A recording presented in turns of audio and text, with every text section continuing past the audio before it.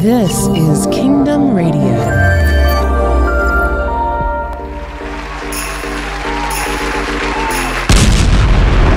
This is Kingdom Radio with your hosts, Ron and Laura Roby.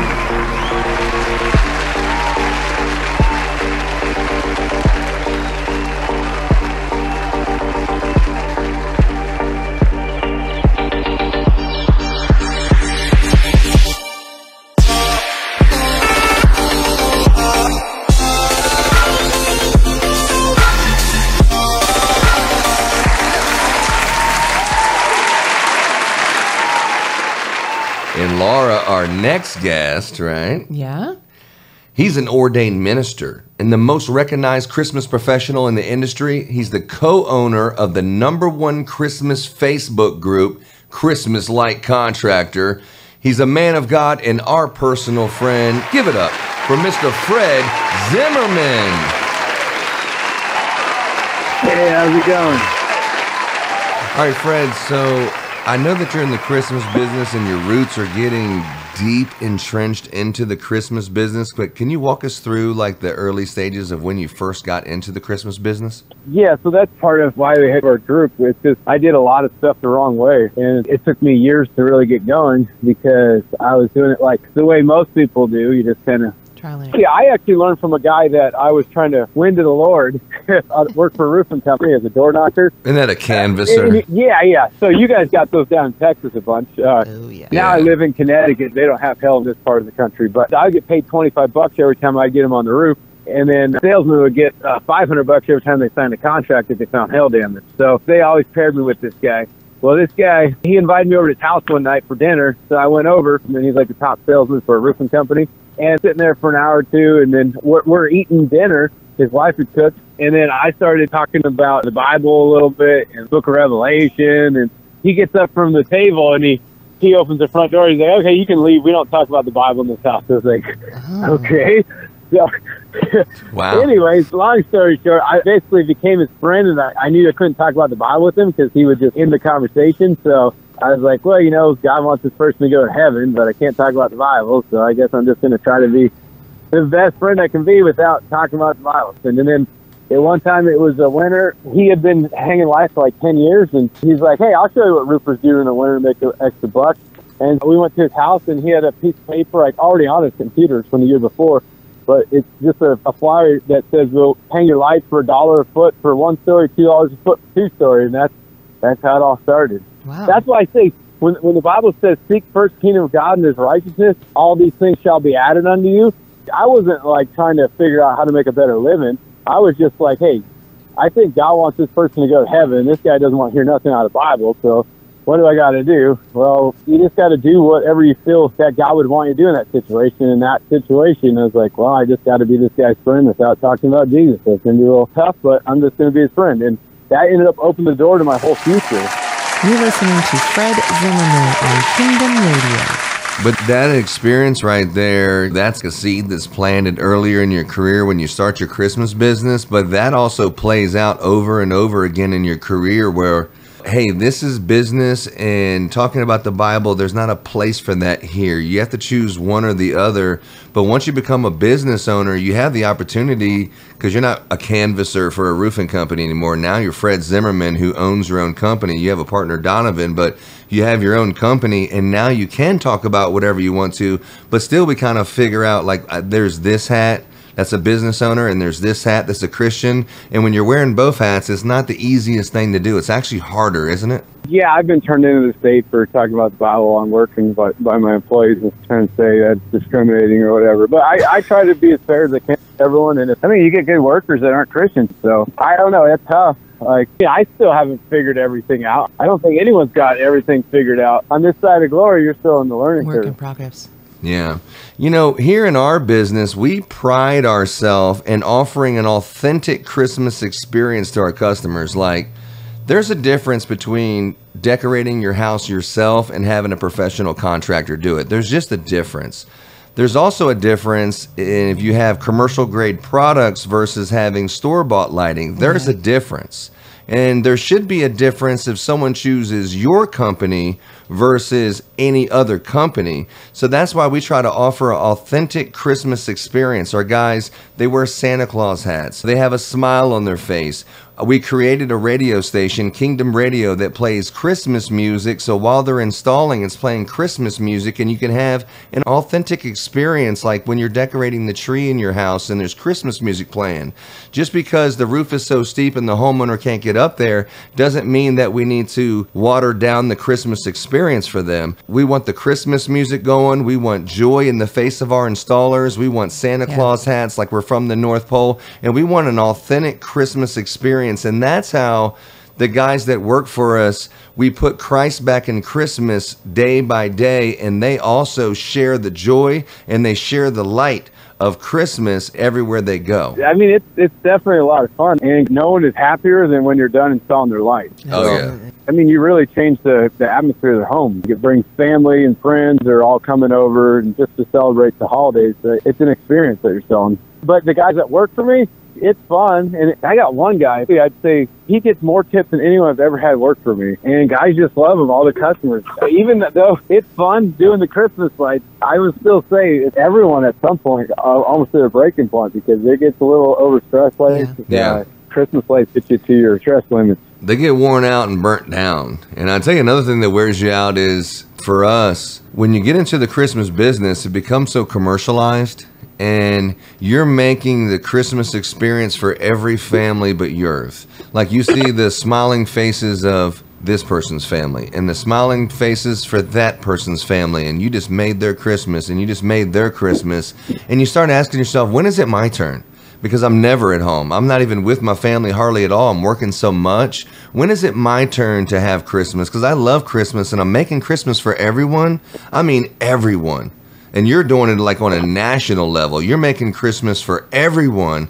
But the selfish person says, when is it my turn? You know what I mean? Do you feel like that? Yeah, definitely is stressful and feels to the point it's unbearable. Like, I don't know if I can keep doing this every year. But when you get the week before Christmas, like everything really does start to wind down. Time to hang out with your family, and especially the week after. We just take a week off between Christmas to New Year's. And You're listening to Fred Zimmerman on Kingdom Radio. Yeah, Laura and I take off the week before Christmas and the week after Christmas. It's like the eye of the storm. It's the one time that we find peace in the season before takedown. And taking down lights really isn't too difficult. The only problem is you don't get paid for it. There's just money going out the window while you're taking it down. Yeah, you've already been paid for it, but you forgot about it for a second. Yeah, when you look at the list of houses you got to take down, it's like, oh, man. But anyways, it's part of the job. That's very important because a lot of people don't realize that's part of the job. They put the lights up and then quit answering the phone for customers. And I think that's why the training's so important, to realize the money that you received. I know it's Christmas time and I know that you're looking at your bank account like, man, I got all this money. But you also have to think like a business person and say, hold on. This right here is for taking lights down. And when you take lights down, there may be problems and damage, and there's more expenditures that come out of, the takedown process than just taking down the lights. I mean, it never stops with, hey, this happened, hey, that happened. Did you know we put hot glue on stucco? And you're like, what?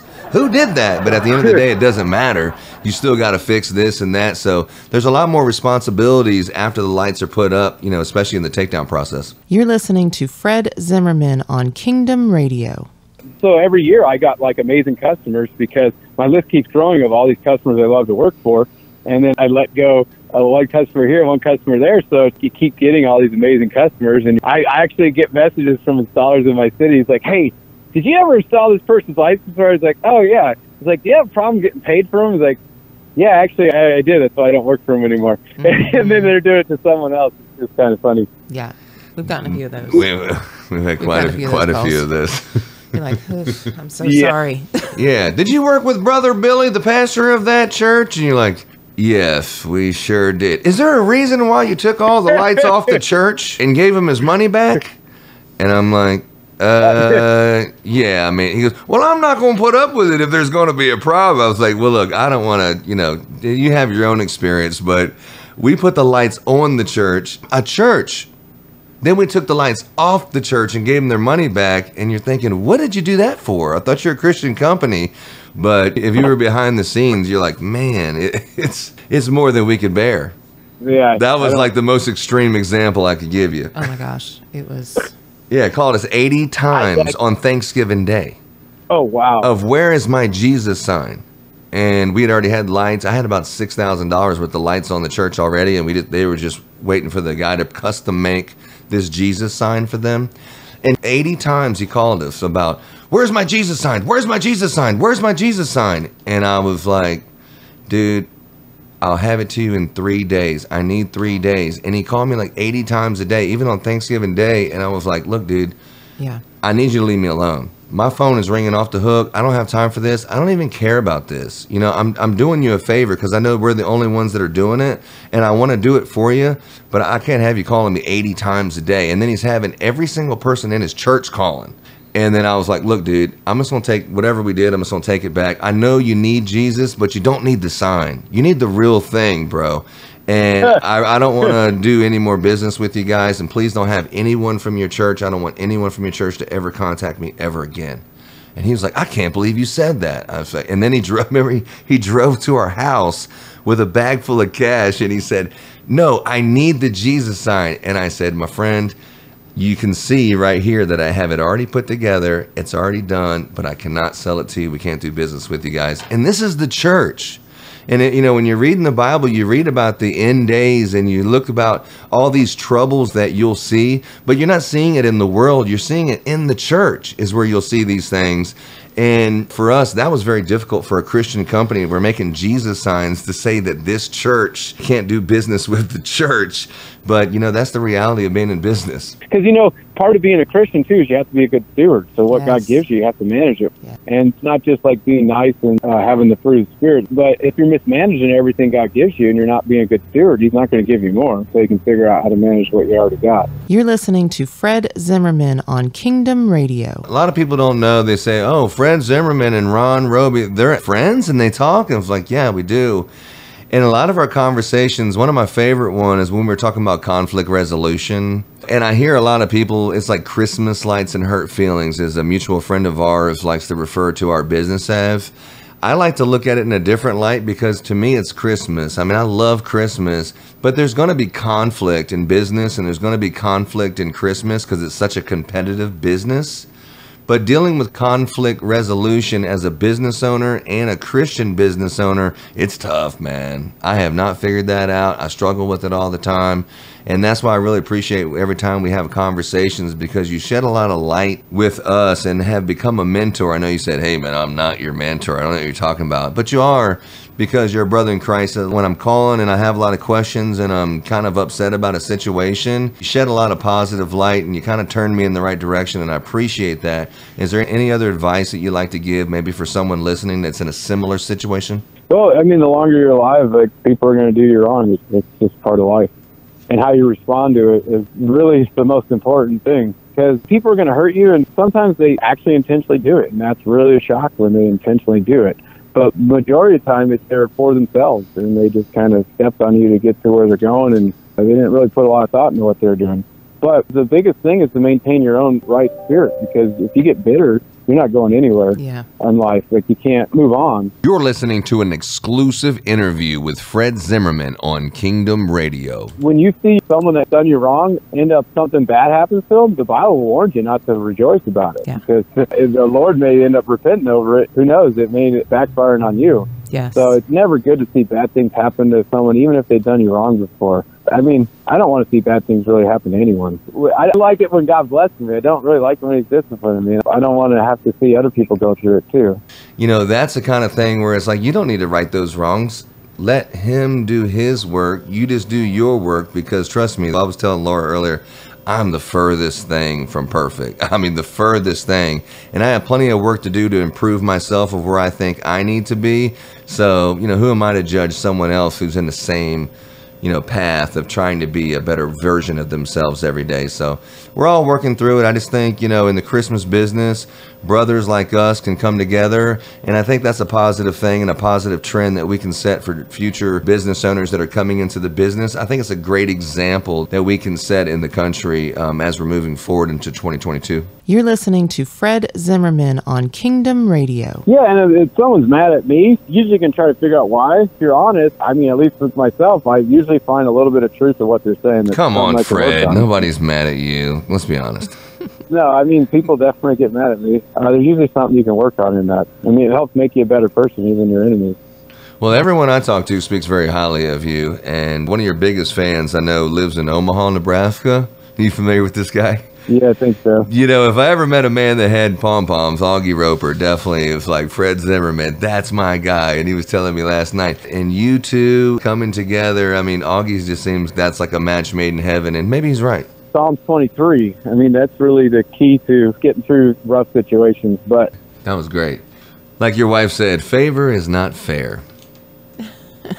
And that ultimately is right. Favor's not fair, because when you're walking with the Lord and you're doing things His way, you may lose out like in the exact moment and be like, man, if I do it God's way, man, I know what I'm supposed to do. If I forgive this person, like I was suing this guy, I was going to make a bunch of money off him because he's clearly in the wrong. But if I just forgive him, I'm going to lose all that. But if you know that you're not supposed to take a brother to court, is what the Bible says, and so you just do things God's way.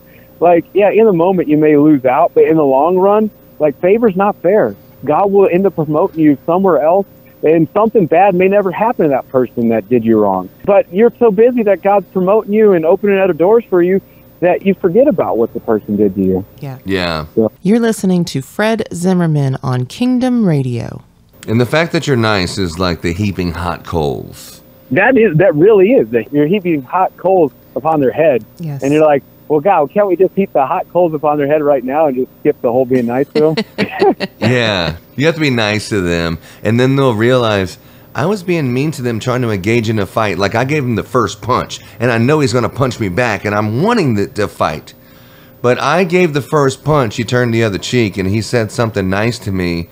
And that's not how I expected it. And he took the high road. And now as a man, I'm reflecting, I should have done that too, and I didn't. And it's a heaping hot coals of shame on my head that he's the better man than me. And it's really from just being nice and not engaging in conflict, just avoiding conflict, following God. Like you were saying yesterday, it's not about what you say about yourself. It's about what other people say about you. That's what defines you. And really, it's not what other people say. It's about what God says about you. That's the important part. What other people say about you really doesn't matter. If you're bragging about yourself and all this stuff you can do, like, that's not as important as what other people, like Google, like your reviews now. People trust reviews. Like, what people say about you is usually a lot more true than what you say about yourself. So, and Google's a great point, because for people, it's easy for them to say something bad about you and leave a bad review. When someone feels offended, they feel like it's their obligation to give you a bad review. But when someone has a great experience, it's very difficult for people to say something nice about you. They don't see the importance of saying nice things, but they definitely see the importance of saying bad things about you. So Google reviews is a great example, or just reviews in general, and finding a way for people to engage with you and say nice things about you is a lot more difficult. But it's easy to do something wrong and have something say something bad to you. I mean, they'll tell everyone they know. But saying good things about you is not as easy. It's a whole nother level of respect. It's just not good to talk about how good your business is, but better if other people want to talk about how good your business is. So yeah, that's what Paul said. No, I could boast, you know what I'm saying? But if you're going to boast about anything, boast about your relationship with the Lord. Mm-hmm. Don't boast about all these other things, you know, and don't say that you're going to do this and you're going to do that. Say, if it's your will, I'm going to do this tomorrow, and I'm going to go to this place, and I'm going to accomplish these things in business. And if you're going to brag about something, brag about your relationship with me. Amen. And that's all the time we have today with Fred Zimmerman. And if you'd like some more information about the things that Fred does, you can check him out on Facebook on Christmas Light Contractors. And don't forget to like and subscribe. Thanks for having me on the show. Yeah, you're getting some pretty big celebrities on the show lately. I know, we got Fred Zimmerman, so I mean, how big can you possibly get? That's the celebrity of celebrity, A-lister. Fred Zimmerman.